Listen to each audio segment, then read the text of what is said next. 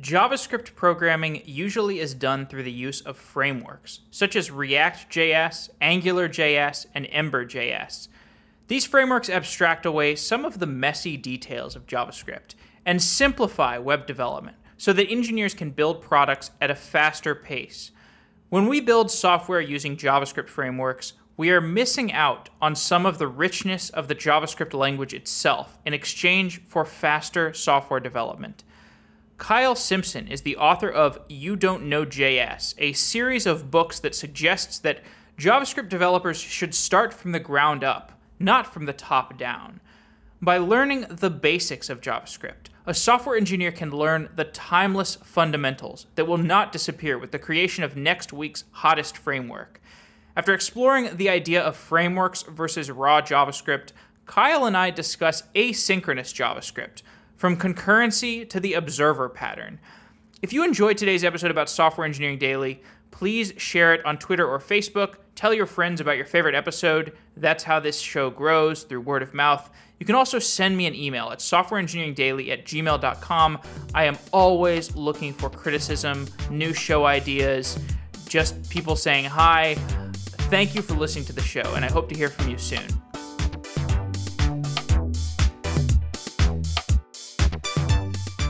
Software engineers never stop learning. If you are listening to Software Engineering Daily right now, you enjoy learning so much that you listen to a podcast about technical software topics. IT Pro TV has videos for people like us, people who never stop learning. I'm using IT Pro TV right now to learn about Amazon Web Services, and I found 10 hours of high-quality videos about EC2, elastic load balancers, orchestration, cost management. If I ever decide to start my own tech company, I will need to know how to manage the cost of my servers. Go to itpro.tv/sedaily to get started with a free 7-day trial of videos. You can then use the promo code SEDaily and get a 30% discount, and that discount is permanent. Watching these videos, I have learned how to configure auto-scaling groups together with load balancers. I've learned how to configure a database that can scale up without inconsistencies. If I wanted to test out of the Amazon SysOps certification right now, I could. There are also courses about Microsoft operating systems and networking, VMware virtualization, Cisco routing. You can watch 70 hours about Cisco routing and switching, and it is engaging and entertaining material. If you listen to Software Engineering Daily all the time, this is the kind of material that you will love. You can put it on in the background, and you will find yourself just absorbing the information without even realizing it. You can try it free for 7 days. Go to itpro.tv/sedaily. Use the promo code SEDaily to get 30% off, and after you try it free for 7 days, I have no doubt that you will want to continue to invest in yourself and your future. Thanks to IT Pro TV for sponsoring Software Engineering Daily and for producing this top quality content.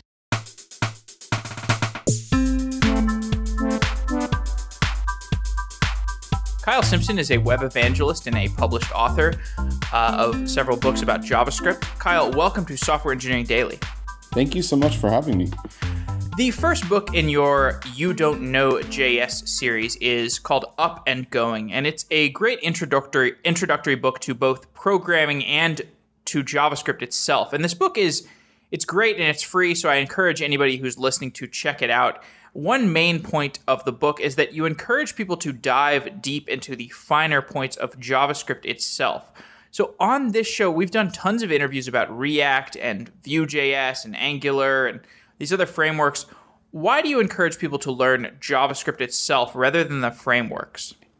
Yeah, it's a great question. So as you mentioned, the series of books, there's 6 books in the series. The series of books is designed specifically to challenge the popular notion that seems to be quite prevalent in our industry.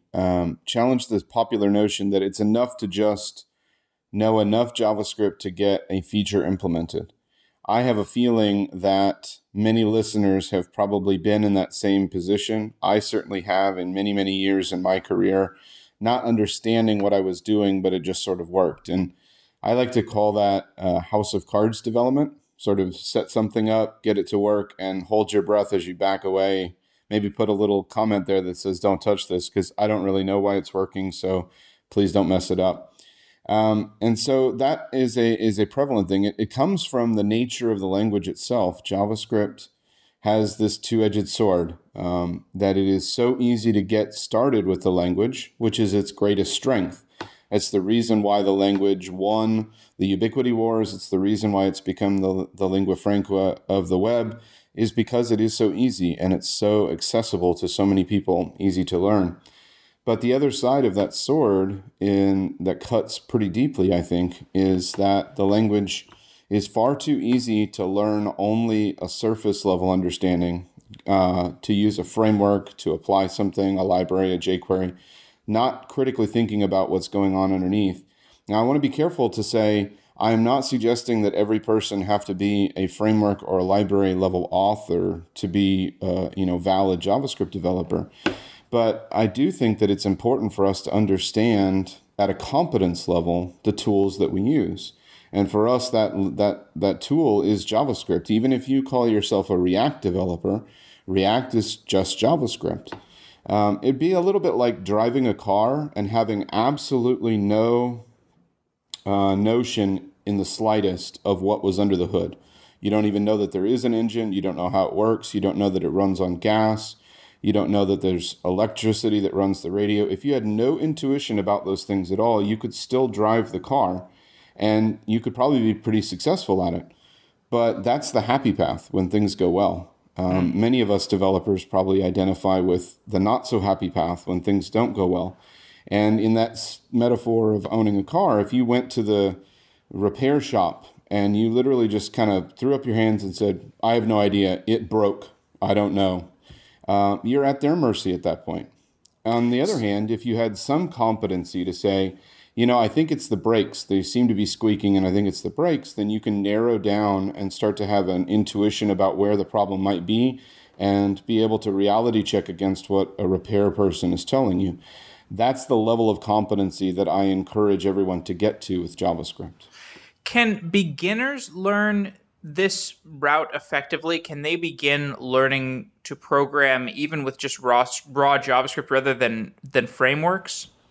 Yeah, because I actually have a different definition for what a framework ought to be. And this part will be a little controversial. It's not new. I've said this many times publicly, but I don't think the purpose of a framework is to learn the language, as most people do. I think the purpose of a framework is to assist you in rapidly prototyping. So if it's not to learn the language, but to assist with one particular part of the development lifecycle, then what we have substituted for learning is what I would refer to as basically just rote memorization. I don't really know how it works, but I know that I've done it before. I know I can copy and paste this thing in and it'll repeat itself the way it did the last time. And we sort of take that as good enough. And I don't think good enough is actually good enough for us, for those of us that want to take being a JavaScript developer seriously. Well, so you make a great point that JavaScript itself is a great language to learn, but JavaScript frameworks are a higher level of abstraction than raw JavaScript. And if you are going to suggest that people should focus on raw JavaScript, is that to say that you could just go further and encourage them to an even lower level, that they should learn assembly language, that they're not actually, they're not going to know what's actually going on unless they know exactly the physics of what's going on in the processor? How deep does that argument go? Yeah, that's a real common argument. People say, well, let's just all go back to assembly. That's the slippery slope logical fallacy. So I certainly don't advocate that unless you know machine language, you can't be a developer. The way I choose to articulate it is this. If we look at the history of computer languages, they have been classically divided into generations. And depending on who you talk to and what Wikipedia page you read, JavaScript sits somewhere either in the third or the fourth generation of programming languages. When I was first learning it, it was more called a fourth generation language, and now it seems to be more referred to as a third generation language. But whichever place you put it, there are these distinct divisions, and it's pretty classically understood that machine language being the first, an assembly, And then above that, in the second generation, being languages like C and so forth. So using that as our guide, I think that whichever one of those generations you choose to make your career in, and some people, of course, cross boundaries, but if we're talking about specifically a developer that focuses on JavaScript, whatever generation you're in, I think that you should first seek mastery of that generation and a competence at the generation below it, a competence of understanding. So I, as a developer, would not consider myself a C programming expert, but I do understand a little bit about what C is doing, and that assists, especially, for example, in the Node world. A lot of the libraries that are exposed in the Node's system, like the file system commands, those are all POSIX-inspired APIs, comes directly to us from the tradition of C programming. So having some competence understanding in that layer allows me to understand what I'm doing better. I don't have to be a C expert or an assembly expert or a machine language expert, but I should know the layer that I'm at and be competent with the one below. Now, when we talk about within those layers, within those generations, we talk about all of these magnificent libraries and frameworks and even platforms that are created within them.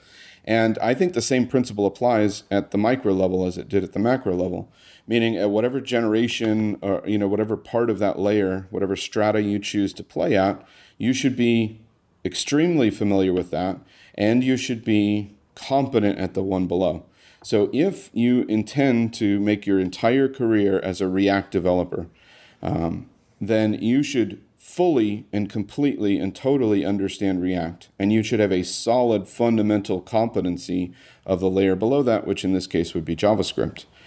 If you are choosing to make that decision, I would be remiss if I didn't say that one of the reasons why I encourage people to really learn JavaScript itself and make that be a focus of your foundation of learning is because those of us that have been around long enough know that there is no silver bullet where we've been waiting around for decades for somebody to invent the perfect approach.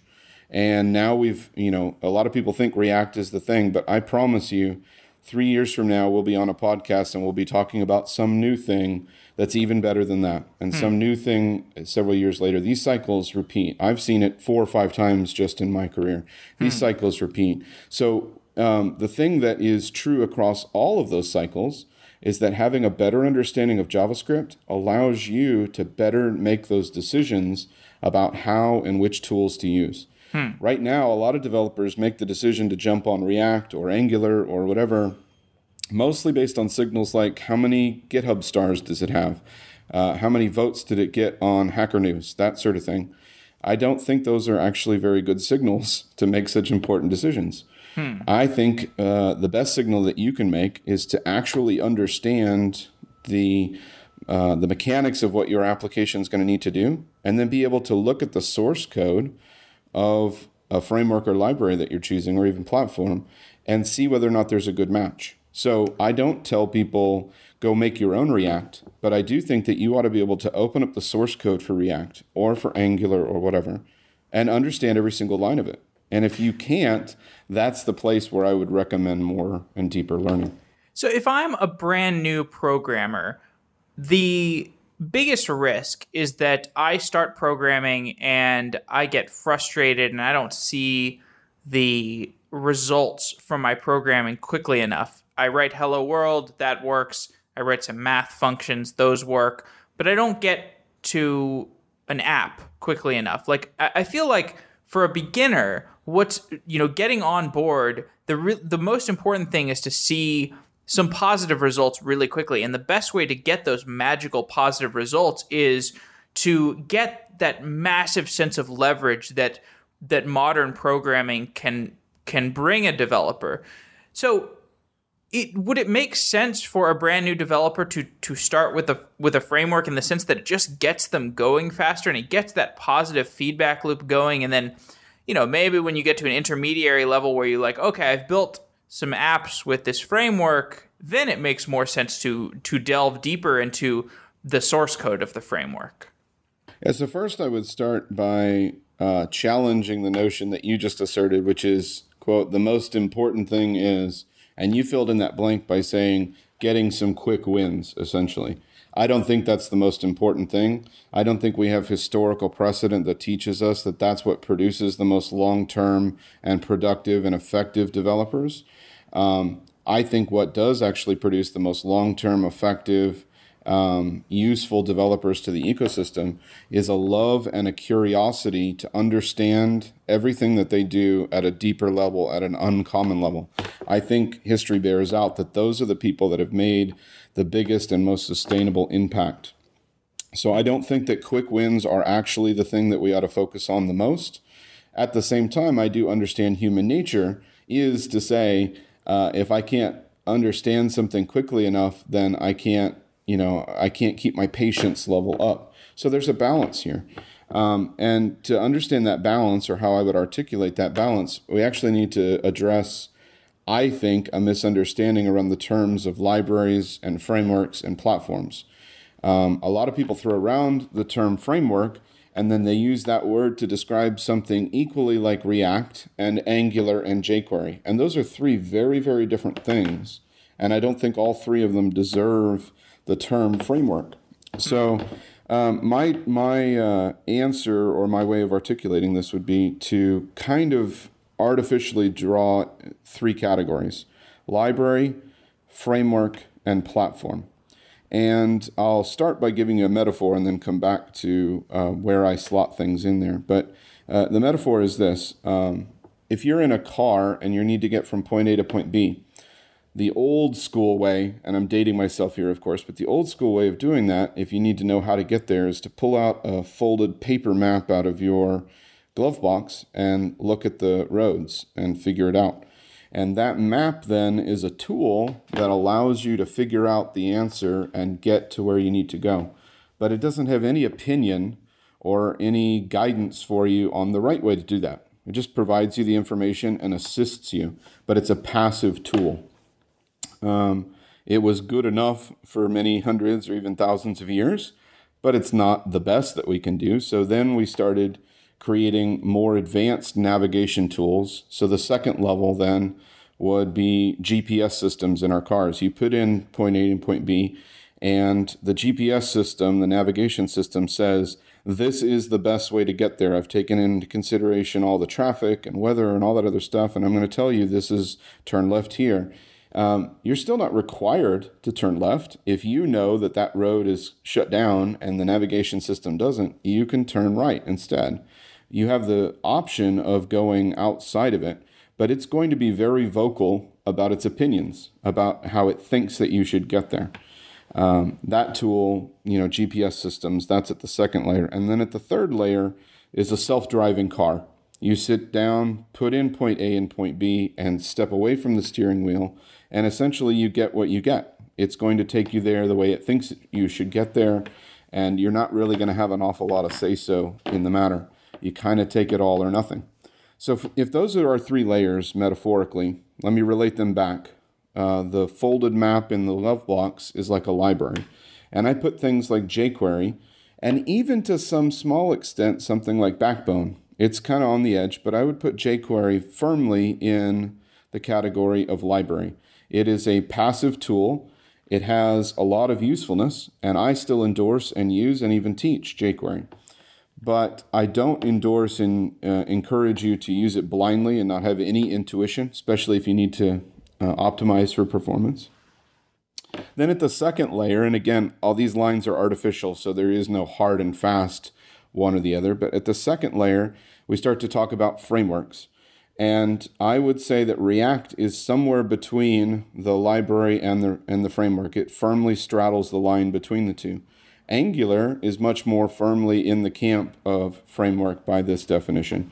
Vue and the others, you can probably start to get an intuition of where you can slot those things. And then if you look at something like Ember, for example, I think it's fair. I have several friends in the Ember space. I have a lot of admiration for it, but I think it's fair to say that Ember is verging on the line between framework and platform.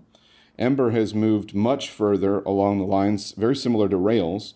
It's become more of there's like one right way of doing things, and it's not really a good idea to go outside of those lines, and everybody has adopted the one right way of doing it.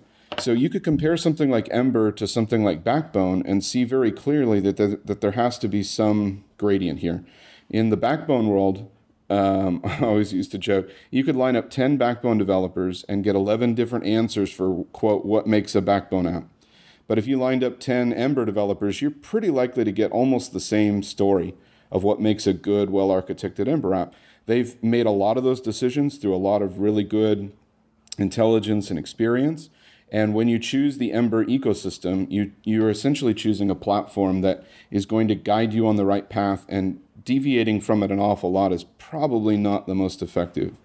So if those are our three categories, tools like libraries, frameworks that are more opinionated, and platforms that really are very strongly opinionated and guiding you, I think the most effective thing for people to use to get those quick wins, going back to what you asked a few minutes ago, is to learn libraries, to learn tools, and use those effectively to get over the things, not to use them blindly, but to use them. But I don't recommend graduating immediately to frameworks, because I think that skips far too much of the fundamental foundational learning. I want to get into talking about some of the richness of JavaScript that you have really devoted a large portion of your career to delving into. You write that full-scale production JavaScript often barely scratches the surface of what the language can do. What are the aspects of JavaScript that are not utilized as often or as thoroughly as they could be? That's a great question. First, I'd say there's a category of things that are used and are not articulated or understood. So in that first category, the most obvious thing to be included would be the closure system. Understanding the full aspect of what closure means and how it plays out in all of its different facets.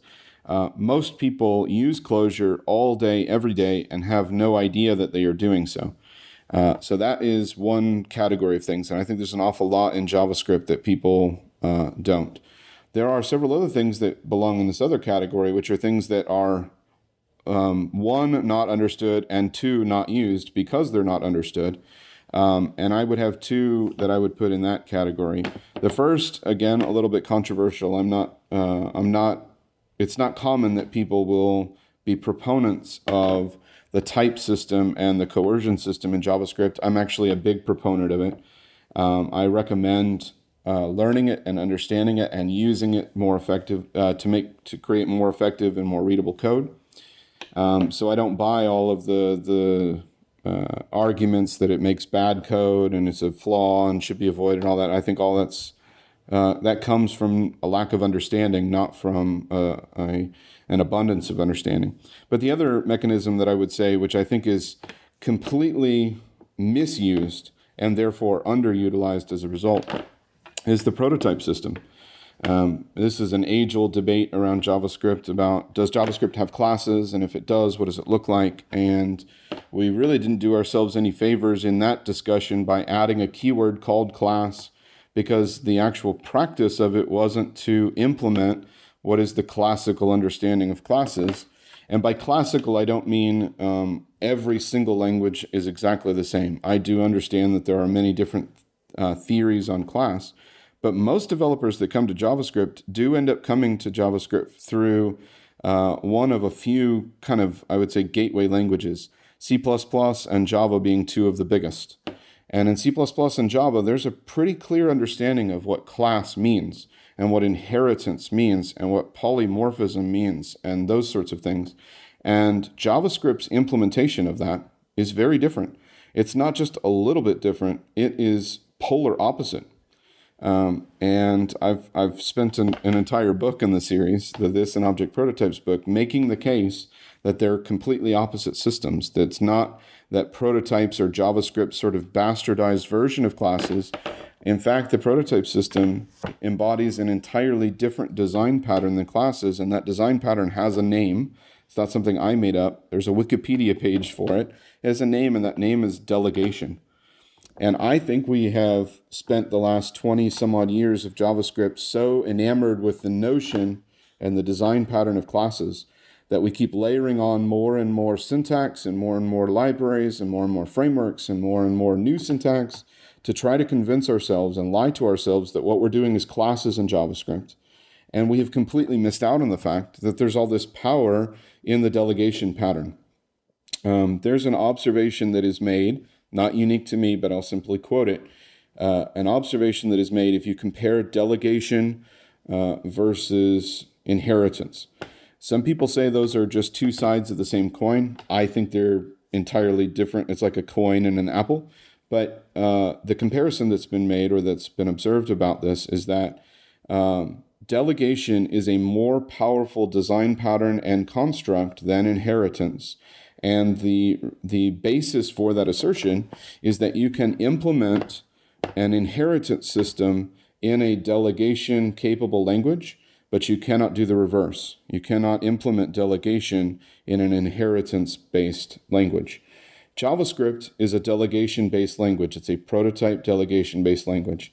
It's one of only two languages that I'm aware of that actually allows you to create objects without classes, the other one being Lua. And I think we've been drunk on this notion of classes for far too long and missing out on all the power that we could embrace if we really understood prototypes and implemented the delegation pattern more. Very interesting. Another thing that you talk about in some of your material is concurrency. And concurrency in JavaScript is a topic that could get us closer to some other elements of the richness of JavaScript that I'd love to discuss with you. First, could you define the difference between concurrency and parallelism and how that applies to JavaScript? Yeah, that's great. And those that listen to me know that kind of one of my pet obsessions over the last several years, and I don't see it changing anytime soon, has been trying to wrap my head around the effective teaching and application of asynchronous programming. So I think it behooves us to go back to some of the fundamental concepts before we're talking about the syntax. And one of the most fundamental of those concepts is this distinction that I think should exist between what concurrency means and what parallelism means. It's not that they are two different things. It is that parallelism is a type of concurrency. It is only one type of concurrency. So to understand that, we have to understand first what concurrency is. Concurrency, most simply defined in my opinion, is that two or more sets of operations are being processed in the same period of time. For example, you could be making an AJAX request and response, and you could be scrolling the page and repainting the position of the visible page. Those are two sets of operations that have multiple steps. Some of them are synchronous, many of them are asynchronous, and those are progressing at the same time. If they weren't, if you had to literally block, then you would have a blocking AJAX request and response that would take several seconds, and you couldn't scroll the page while that was happening. And many people probably are, or at least some people are old enough to remember synchronous AJAX requests where it literally locked up the browser. Okay, so that would be the definition of anti-concurrent if you had one task that completely hijacked everything and nothing else could happen at the same time. Concurrency means that A and B and the steps of A and B are interleaving themselves over the same period of time. Parallelism is a way to model concurrency, and parallelism literally says at any given instant, not a period of time, but an instant, two or more things are happening at that exact same moment. The way parallelism is modeled in parallel-capable languages is most commonly threads. And you can think of a thread physically as being represented by the cores in your computer, but we only have 8, maybe 16 if you're super lucky, so that's not nearly enough. So actually what's implemented is this thread pool at the virtual level, at the operating system level, where you have thousands of threads that are available. And your operating system will make sure that any two sets of operations happening on a thread are scheduled in such a way that they are as parallel as physically possible on the machine. So you can treat them as being parallel. So, in other words, parallelism is a specific kind of concurrency. There's another kind of concurrency, which is the one that us in the JavaScript world know so much, and that's asynchrony, or it's often referred to by its actual implementation name, event loop concurrency. In the event loop, it's single-threaded, so you just have one set of operations, and anybody that wants to do something has to get at the end of the line and wait for their turn. And so we're spinning things up and taking something off of the event loop queue, processing it, and then when it's finished, going back to the event loop and getting the next one. Just simply, it's like a wild true loop. It just spins forever. The reason why that's a model for concurrency is because you can take each one of those higher level tasks and break them down into multiple non-blocking asynchronous tasks, meaning that instead of saying something like request and wait for a response, you have 4 or 5 or 10 different steps, and you only do the first one, and then the second one gets put at the end of the queue whenever the first one finishes, and the third one gets put at the end of the queue whenever the second one finishes. So one big task is broken up into many tiny pieces, and if all the big tasks of your system are broken up equivalently, they all interleave themselves on that single event queue, so that over the same period of time, it appears as if you're making an AJAX request and response at the same time as scrolling a page. So to sum it all up, we have concurrency at the top. It is 2 or more things happening in the same period of time. Parallelism means at any given instant, 2 things are happening. Asynchrony means at any given instant, only one thing is happening, but we can have lots and lots of small little things happening and spawning off their separate steps.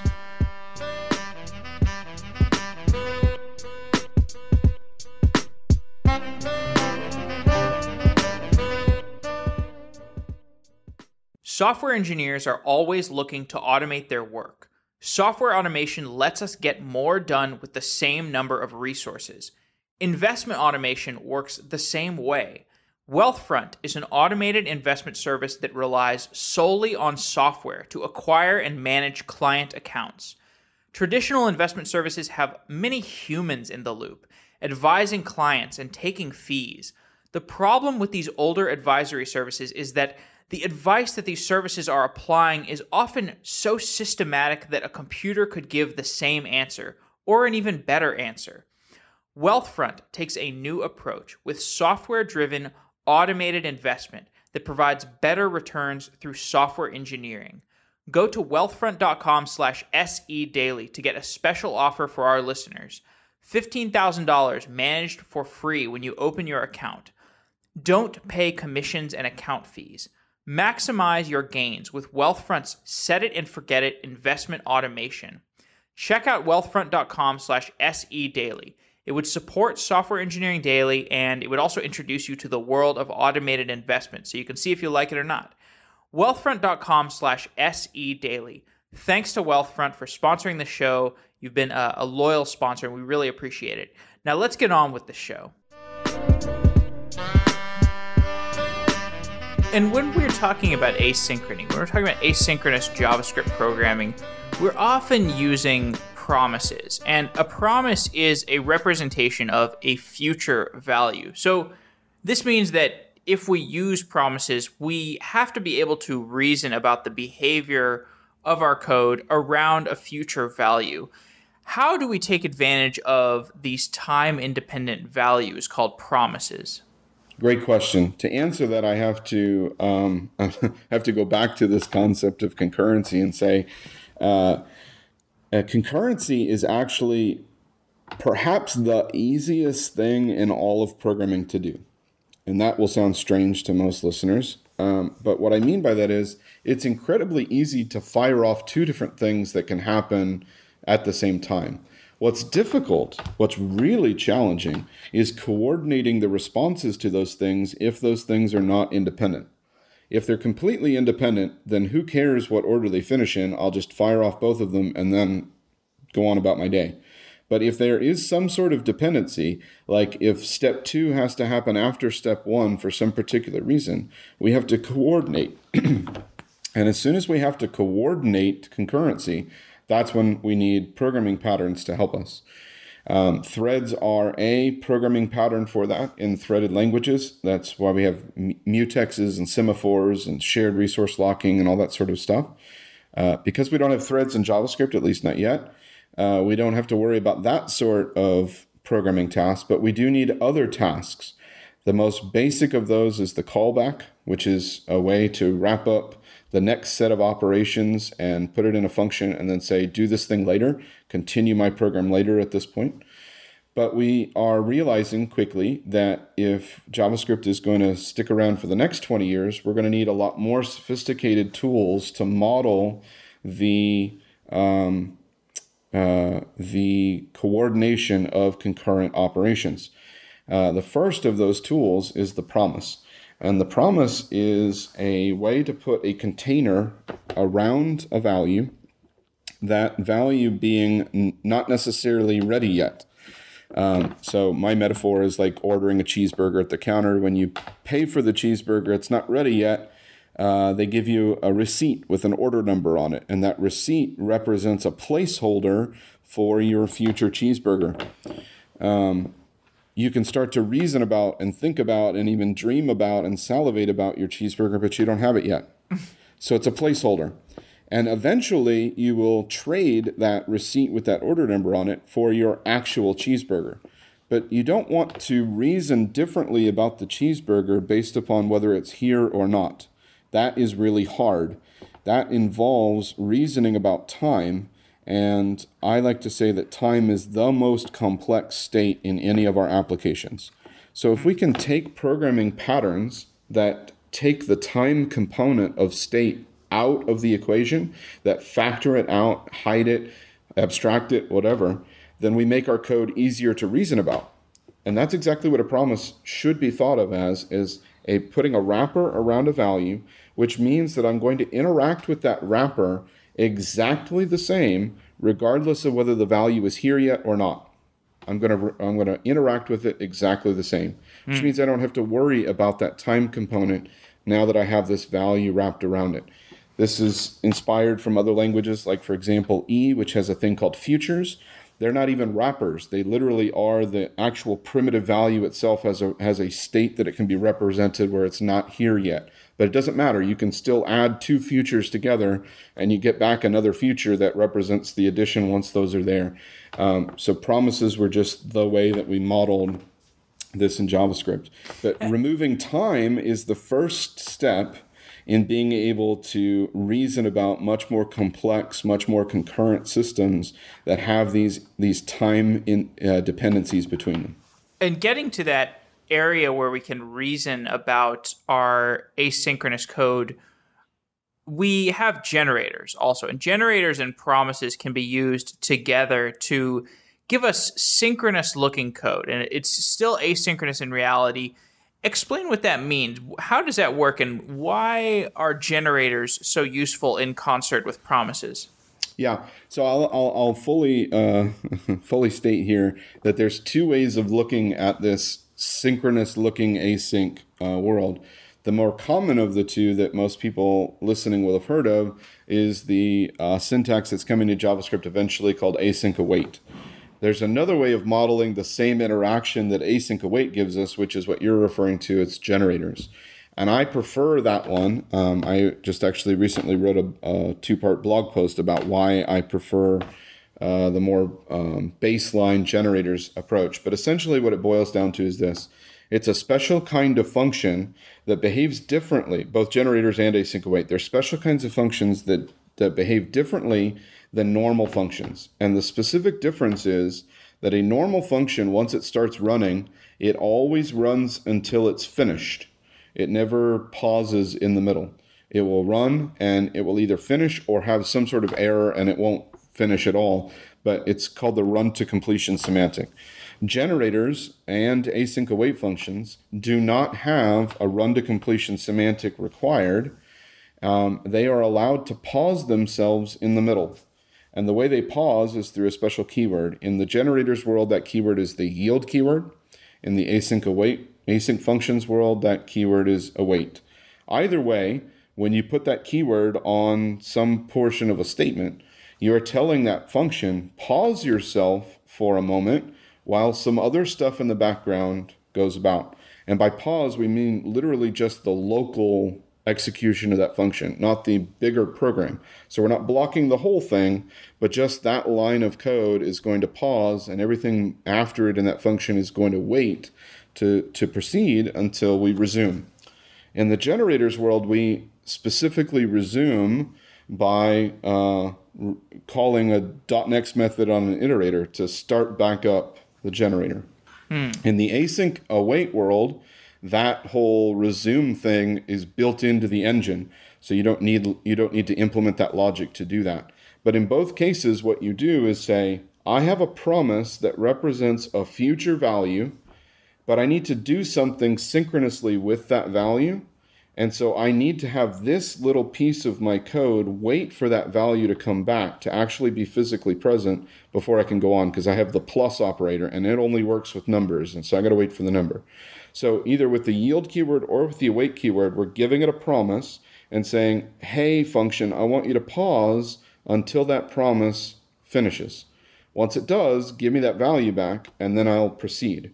So inside of our generator or inside of our async await function, we can write things like x equals yield and then some function call. And even though that function call is asynchronous, that statement will pause and wait until it finishes and then do the assignment.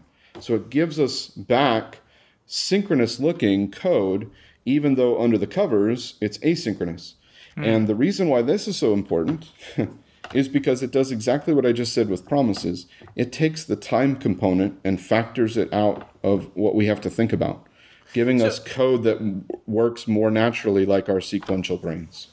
In your experience teaching people, what are the conceptual problems that people have with internalizing promises and generators and how this programming model works? The biggest problem that people have is they're so stuck on callbacks, and they're so stuck on not really understanding why callbacks are a problem. So the first thing I do when I teach asynchronous programming is I point out that this notion of callback hell that many people have heard of, virtually everyone that just heard me use that phrase, what conjured in their mind was deeply nested, indented code. Nested functions inside of functions inside of functions. It turns out that callback hell has almost nothing to do with nesting and indentation, the way a lot of people think. In fact, there's like callbackhell.com that makes the case that it's all about nesting and indentation. I know the guy that made that website. I think he's brilliant and awesome, but I just completely disagree with him that it has anything to do with that. Instead, callback hell is two fundamental problems. We've already kind of touched on the solutions to both of those. But the first fundamental problem is that callbacks are not trustable, which means when you take a callback and pass it somewhere else, you're not in control of how that's going to be executed or how often. You may only want it to be called once. You might be expecting for it to only be called once, but the calling code that you pass it to gets to decide, and they can call it as many times as they want or never. So there's a trustability component to callbacks. We lose that trustability, and that's called inversion of control. The second problem with callbacks is that they are not linearly flowing through our code. The steps don't linearly flow through the code, except that's how our brains work. Our brains are linear and sequential in nature in terms of how we plan. So callbacks fundamentally don't work the way our brains do and aren't trustable. And if you can't trust the code, then you can never reason about it being correct. There is no one solution to both of those problems, but there are two independent solutions that compose well. Promises are a trust system, so they solve the trustability problem of callbacks. And the generator or the async await pattern, whichever of those flavors you like, solves the linear sequential reasoning problem. And if you put those two together, you now have a much more effective baseline for thinking about asynchronous programming. Now, I should say baseline because it's really important. What I'm claiming is that understanding promises and understanding how to either work with them in generators or in async await functions, I call that level the new baseline competency for asynchronous programming. Callbacks were the original one. We've now advanced to where we have to all get to that point that we can fully understand what that means and why that's useful. But that's not the end. That's just the new baseline. There's a whole bunch of other stuff that our programs do that needs lots more higher level, more capable patterns. For example, one pattern that we build on this is the observable. So maybe you could explain what an observable is. I was just about to get to observable, so good segue. So a promise represents a single value, and that works whenever you're making a single action and you're expecting a single sort of result back all at the same time. But there are many things in our programs that we do that are, for example, a single request, but we're going to get back lots of results and not all of them at the same time. That is more closely, you might associate that in your mind as a stream of values. For example, you load up a web page and you're listening to stock ticker updates. You're not going to just get one update. You're going to get a new update every second or every minute or whatever. So we can model concurrency, model asynchrony. When there's going to be multiple values spread out over time, we can model that with a higher level of abstraction. And the most common term that we use for that today is observable. It's basically like a stream. So if you understand stream semantics, then you're probably better than 50% of the way to understanding what an observable is. But I guess the best metaphor for an observable is a spreadsheet.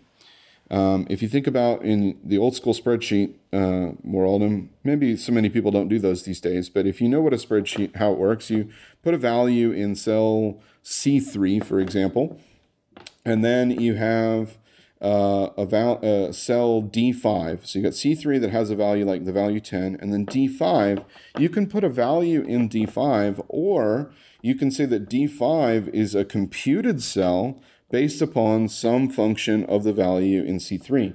So you might say that D5 is C3 times 2. So whatever's in C3, double it and make that the value of D5. Well, at the moment, then you're going to see 10 and 20, and that's super easy. And then you can make another one, say E1, and that's a computation of whatever is in D5. And you could say whatever's in D5, add 3 to it. So now we have 10 in C2, or whatever C3 has 10, D5 has 20, and E1 has 23. Now, as soon as I go back to C3 and change it from 10 to 11, let's say, almost instantaneously, faster than what we can see, the other two are going to update. They're going to recompute. Because what we did by changing from 10 to 11 was put new data into the system, and that data propagated its way through that series of computations. Those computations happened right away, but some computations might actually take a while to do. So every step could be in its own an asynchronous step. That chain of computations where a piece of data flows from the first step to the second step, from the second step to the third, and so forth, that's what we model when we wire up observables. We create a stream of events where there's a set of data that's coming in, and then there's some sort of operation that we're going to perform on that data, and then we have a stream that's coming out. And then we can take the stream that came out and do another operation on it and get another stream and stream and stream. We can also take multiple streams together and start combining them into higher order streams. You can zip them together or merge them or 100 other sorts of operations. But essentially what we're modeling is how data behaves over time. So if for example, you think about the old school map and reduce functions that most people are probably familiar with, those operations, we do those across an array where all the values are already present. So if I'm mapping something, I just know I need to map all 10 values to a new set of 10 values. Think about stream operations as the same thing that we do synchronously with an array, but that we're doing asynchronously across an array that's going to get new values over time. That's basically what's happening. Totally. And we've done a few shows around this concept of reactive programming. Reactive programming is kind of the paradigm of programming around observables. Why is reactive programming gaining so much popularity today? I think it combines a few things. First off, there's a whole bunch of stuff that we do in our apps that just simply can't be modeled by a promise all by itself. The promise is really good at modeling single request, single response. It's not good at modeling responses over time. And turns out our applications do have lots of responses over time in general. So that's one of the big reasons. Another big reason is that it captures some of the fascination I think that we all have, or many of us have, with wanting to understand how functional programming practices can improve the understandability and the reasonability of our code. And reactive programming takes some of those core concepts from functional programming and applies it to this world of dealing with asynchrony, where we have a value in and we don't mutate the value, we create a new value out. So we don't mutate a stream, we create a new output stream, those sorts of things. I think combining those things gives us the power to model much more complex parts of our application more expressively. It's not that we're doing new stuff that we never did before, it's that we're doing the old stuff in better ways than we ever did before. So I want to begin to close off the conversation. You are from Austin, which is where I grew up as well. And I think of Austin as this very interesting tech scene that has so much potential, but it's strange that there haven't been more big and successful tech companies out of Austin. And as somebody who is also from Austin in the tech industry, I'm just curious what your perspective on that is. Like, what is the state of the tech scene in Austin? That's a bigger question. That's above my pay grade in some respects to answer. I do have some ties to the entrepreneurial scene here in Austin. And I would say maybe the best way to summarize a really complex history of the city is to say that it's sort of a sleeper in that respect in terms of entrepreneurialism. I think Austin is where an awful lot of ideas start, and it may not necessarily be the place where those ideas come to full fruition. So we see a lot of people that come up with great ideas, and then after building them for a certain amount of time, they move on to the more traditional centers, like, for example, the Silicon Valleys, where a lot of the money is more centered. That doesn't mean Austin's not a destination. There are many, many great success stories of Austin being the destination of companies that started elsewhere and decided Austin was the right place to move and build and grow. So there are plenty of those kinds of big success stories of companies that have been very successful coming out of Austin. I think Austin does have some challenges that have constrained entrepreneurialism. Cultural? There's some cultural and political challenges. I think one of the biggest things that is a problem here, I've lived in Austin now about 15 years, and in the time when I first moved to Austin, the entire greater metroplex of Austin was about, I'd say maybe around 600, maybe 700,000 people at the most for the whole metroplex. At this point, the metroplex is over 2 million. So in that 15 years, we've well over doubled, approaching tripled in size. And I would say that amount of growth over that rapid of a period of time, we have not kept up with that politically and culturally. There's been a lot of that, like, hold on to what makes Austin, keep Austin weird, hold on to the small town mentality. So we have some challenges. I mean, people have probably familiar in the news recently with the latest fight in the Uber Lyft battles. It doesn't look good for us that we are not able to cope with the modernities of transportation and do that on a reasonable basis. So there's some things like that challenge the city. But I still believe this is the best city to be a tech person. That's why I live here. I've had plenty of opportunities to move elsewhere, and I still think this is the best city to start and build stuff. Well, why is that? You're playing the long game, or you just like the cost to atmosphere ratio, or what is it exactly? What makes it the best tech city? Well, we have plenty of great things. I get, as a teacher that travels all over the world, I actually get a chance to see an awful lot of the world, and not just a lot of the U.S., but I mean a lot of the whole world. I've been to Australia and India and everywhere in between. So I've seen a lot of the world, and I always like getting on that last plane leg to come back home to Austin. There's a lot of great things, simple things, but great things about Austin. We have some of the best food culture around in terms of barbecue, and our breakfast tacos and other things like that. We're world renowned for those things. One of the things that I think makes Austin great is that there is not a lot of pretension here. I can sit down. I go to a group every Friday morning that I'm in town. I go to this little, totally informal group of folks that gather at a coffee shop. And I'm sure there's lots of cities that have things like this too, but we call our group the regulars. And all that means is that every Friday morning we show up at the same coffee shop. Other than that, there's nothing that ties us together. So there are artists and musicians and tech people and business people, and who knows, there's people like, I don't even know how that guy makes a living. It's kind of sketchy. I mean, there's just all kinds of different people that show up, and there's no advertisement. It's all word of mouth, and hey, you should come and hang out with us. But I show up at this group on a Friday morning, and I'm sitting there, having a muffin and chatting with people. And I could be chatting with the CEO of a huge company and have absolutely no knowledge of it, because there's no pretension of social strata like, well, I'm not going to mix with the commoners. People here just love to sit down, share ideas, talk, collaborate, figure stuff out. You don't feel like every person that you're talking to has an agenda like, oh, are you going to be my next investor, or, how can you benefit me? It's just, we kind of like being a community and sharing that stuff. I would say that's probably the best answer I could give for why I've made my vote for Austin. Right. No, I certainly get that sense too whenever I go home. And I don't know. Interesting. Well, Kyle, thanks for coming on the show. This has been a great conversation touching on JavaScript, introductory to advanced concepts to Austin, Texas. And appreciate you coming on the show. Absolutely. Thanks. It's been an honor being here. And I hope more of your listeners will come check out the city. And I hope more of your listeners will check out JavaScript.